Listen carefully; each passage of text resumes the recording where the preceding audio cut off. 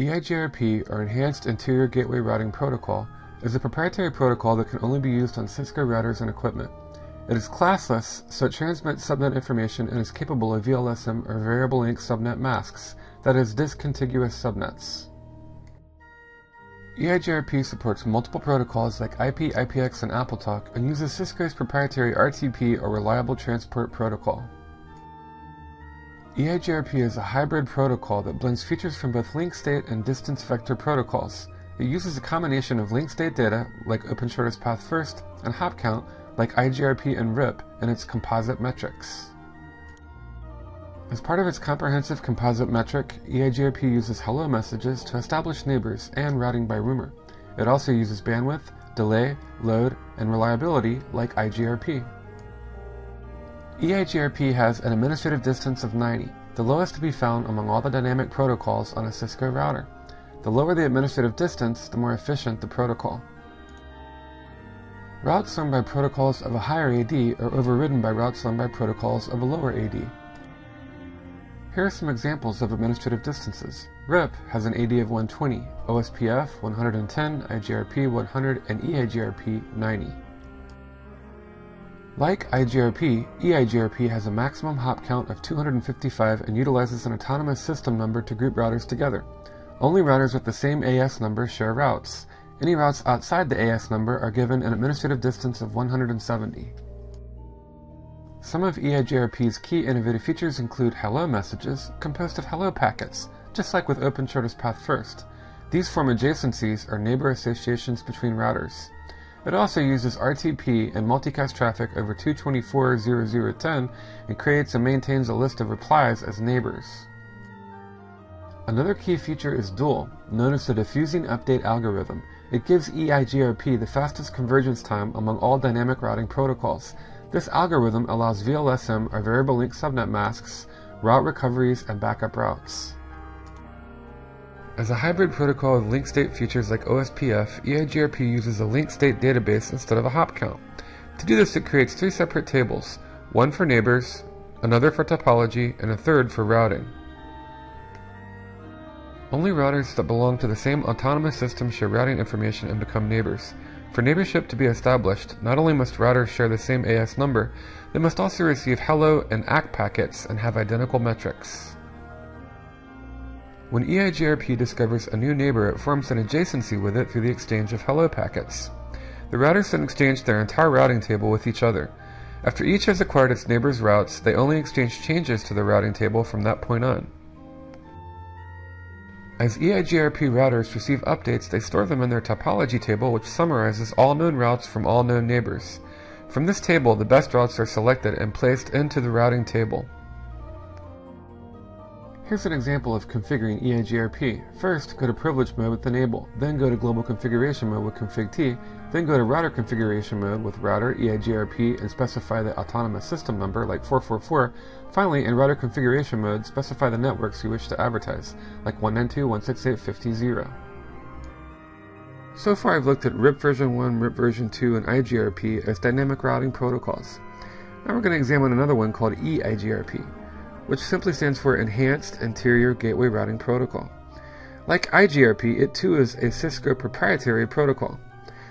And it's a hybrid protocol in the sense that it combines some aspects of a distance vector protocol like RIP or IGRP with some aspects of a link state protocol such as OSPF or open shortest path first.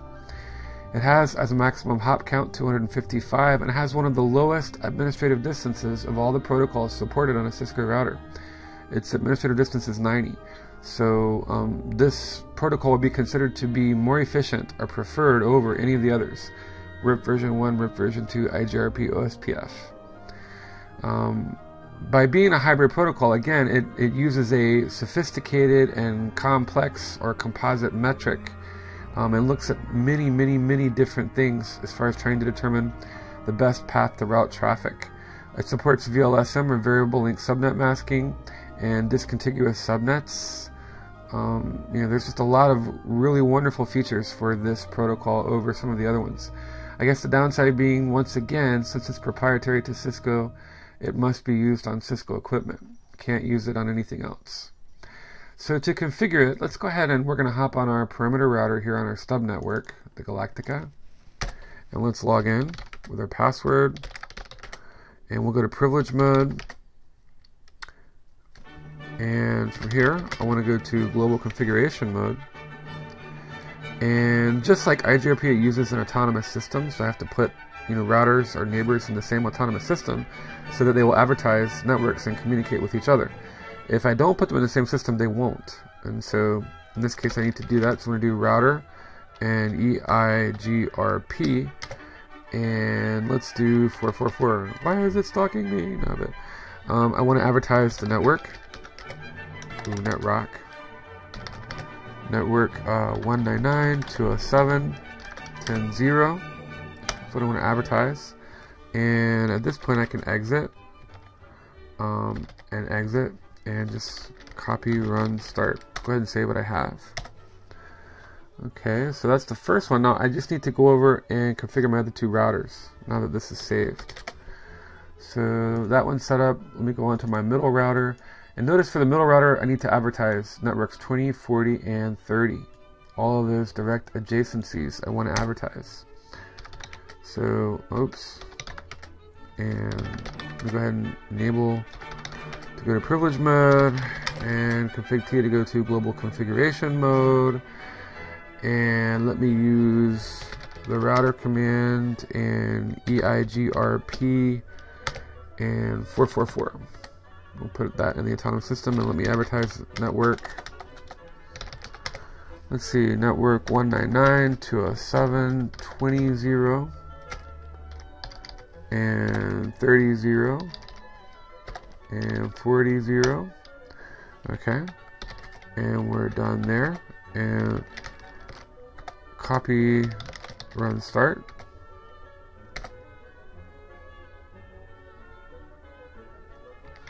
And let's go configure our last perimeter router on this subnetwork, the Valkyrie.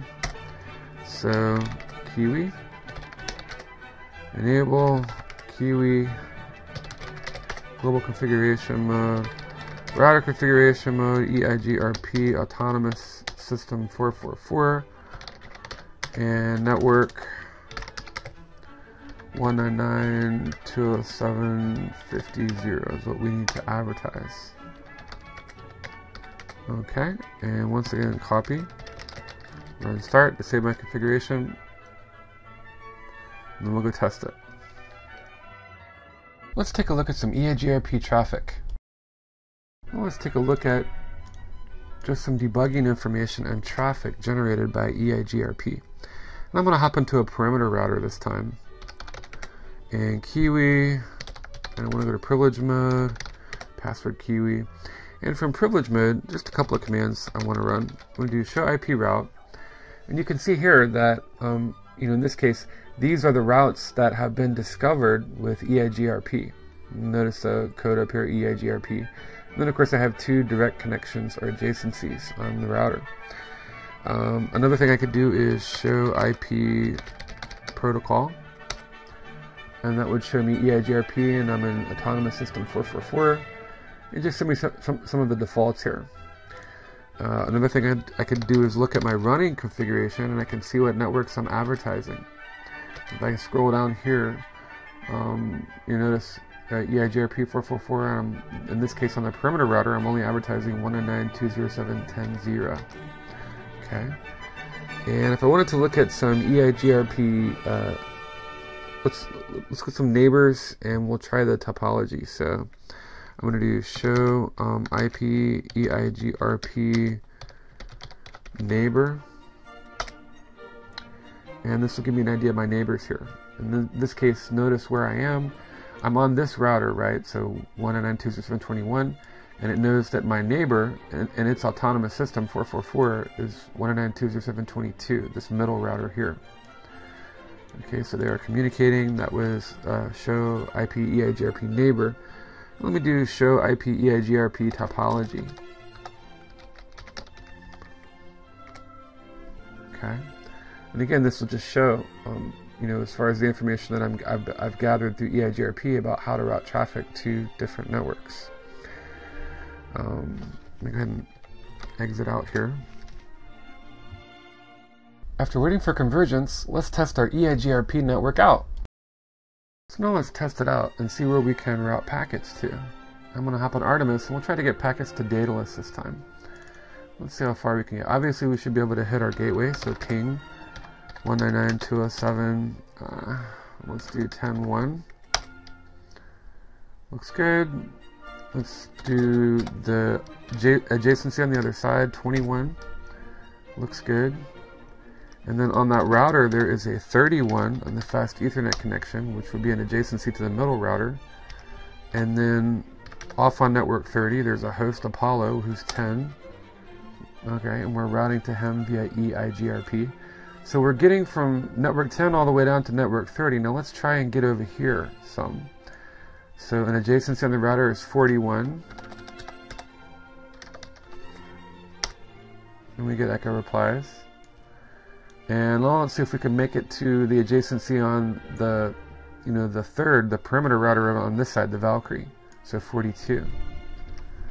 And okay, and then if we can make it there, we should be able to get to the next adjacency on the router, 51, on Class C network 50. So we'll do 51.